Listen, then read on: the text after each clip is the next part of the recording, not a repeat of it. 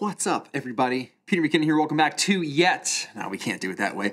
What's up, everybody? Peter McKinnon here. Welcome back to yet another video. And today we're talking about how I edit my photos, but specifically my film photos. You see, because it's a little bit of a different world than editing my digital photos. And being that I've been shooting film since May exclusively, I figured I would dive into what that process looks like.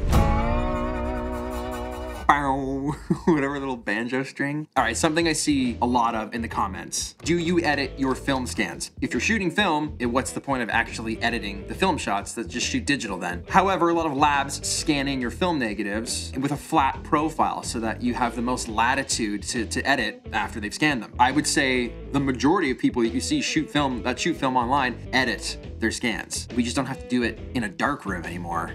You can do it in Lightroom.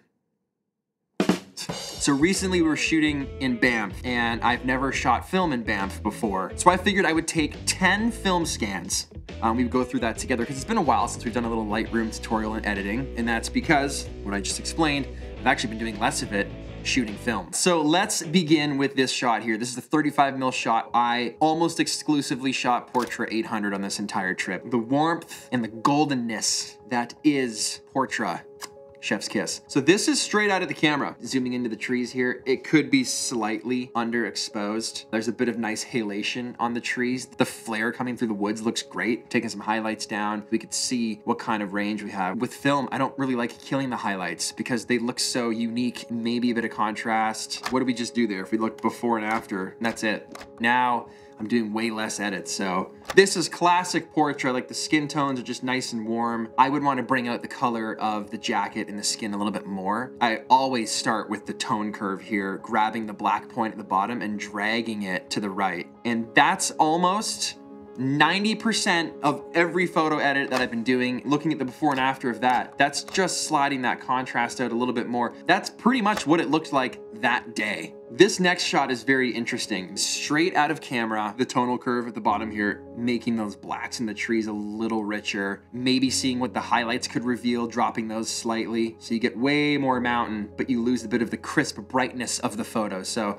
a little bit, bump the exposure slightly. That's it. You look before and after. It's just cleaning up that contrast mostly because these are scanned in flat. I hope this isn't super anticlimactic, but I have been getting those questions a ton. How much do you edit your photos? Do you even edit film photos? Some of them you'll see here at the end, there is a little more work than others. Here's a shot also from the M6, these first 5. This is underexposed. When the blacks get lifted and look really washed out, you've underexposed it. But a lot of this can be recovered because film really retains a lot of detail in the highlights. Like, look, if I just bring that exposure down, like, look how much of that mountain is still there. So in combination with some highlights, with bringing that down, a little bit of that tonal curve, even shadows, this one requires a little more love. I probably wouldn't save it much past this. It's a very nostalgic feeling. I find that might be one of my favorite features of this new endeavor is the photography feels nostalgic. It feels more special, more unique. You can tell there was thought crafted into each frame.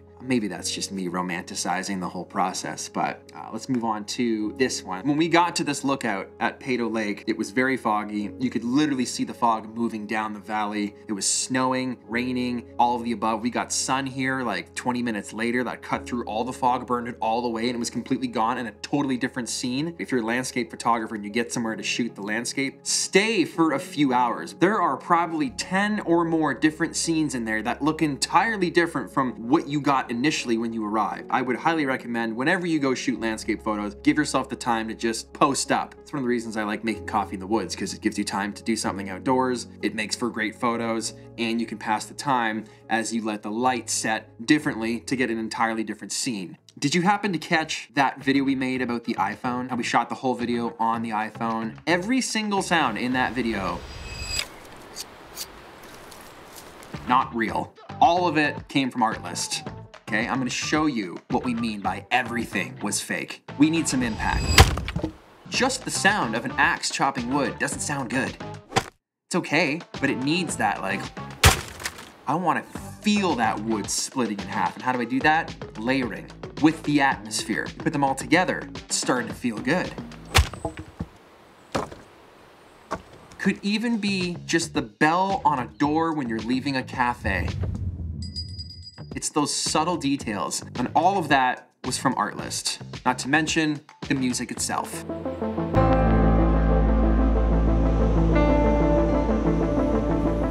All of this is available and very easy to search with Artlist. They have an AI search that also makes things even easier. If you find a piece of footage that you want, it'll suggest which sound effects it thinks will go well with it. That cuts down so much time when you're editing, just scrolling through sites trying to find what works. They've also just launched their trend report for 2024. Artlist have put together a nice document going through shifts and changes within the creator economy so that you can read this and stay up to date with the latest and greatest, keep your content fresh, and understand all those major shifts happening within the industry. If you click the link in my description below, you can access the Artlist holiday sale. That grants 10% off the Max Pro subscription and gets you 2 months free. Hundreds of thousands of songs, sound effects, templates, footage, all of that, all of these assets for your creative needs.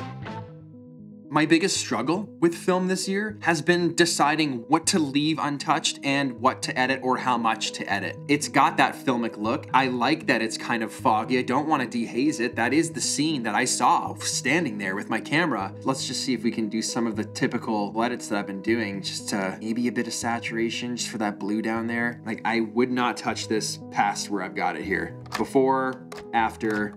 And again, that's maybe just countering a bit of that flat profile. As an example of the point I just made, this next shot is the same scene, but taken maybe 20 minutes later. No fog, no snow, way more visibility. So doing the same edits with the tonal curve and a few highlights to bring back some of those mountains in the distance, I would maybe straighten this out before, after, not a whole lot.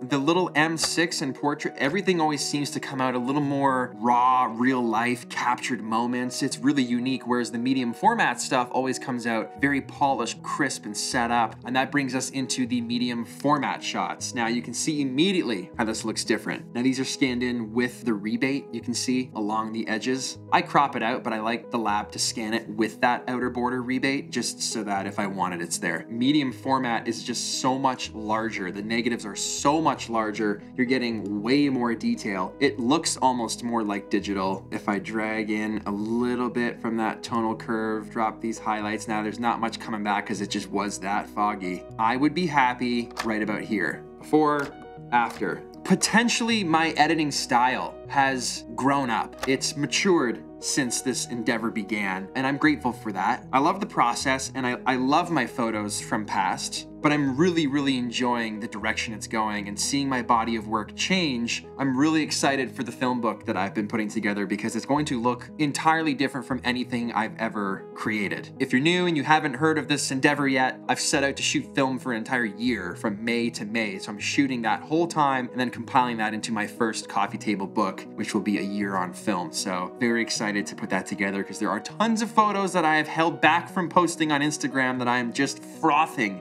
to share. That shot's done. Moving on to that valley. Now this is the same valley as the medium format. You can see the difference. Let's just do the same thing. This is literally exactly the same as the edit I just posted. So before, after. These are the same 5 edits. I could just probably paste them at this point. This one is great. This would have been a great black and white frame. This one I might cool down slightly, like -10. You can see how much of a difference that made. I wouldn't go past that. So before, after.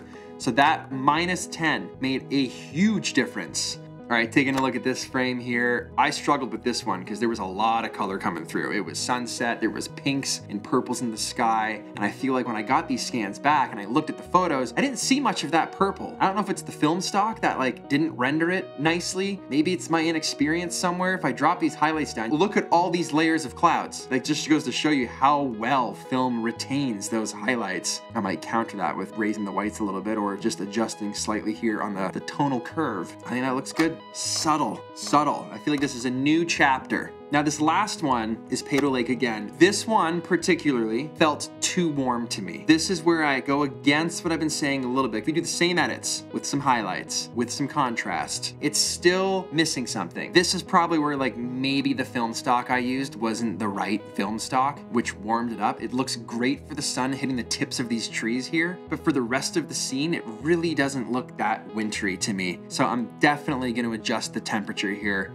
I don't know, -13. It's a little on the green side. I might go towards magenta just a little more to get rid of that. If we go before and after, you can see that is quite a big difference. And I think that was my mistake in what I chose to shoot it with. But in this instance, yes, that would be the most editing I would be happy to do on a photo. So looking at all these photos from the beginning, that is just a quick snapshot of some of the pictures I got from one day shooting in the mountains. And oh my, this has just been the most fun, and I hope that kind of answers your questions to how much I do edit my film shots. Ultimately, not a whole lot, but if I really have to, based on an error that I've made, I will do as much as I can to correct it. That's it for me. Hope you got something out of that. If you want more tutorials like this, if you want to see more, let me know in the comments below. I'd love to hear your thoughts on what you want to see, and if that is something, definitely let me know because we read them for feedback. So have a great week. Hit the like button if you like this video. Subscribe if you haven't yet. Lots of great content. I appreciate you being here. Have a great week, and I will see you on the other side.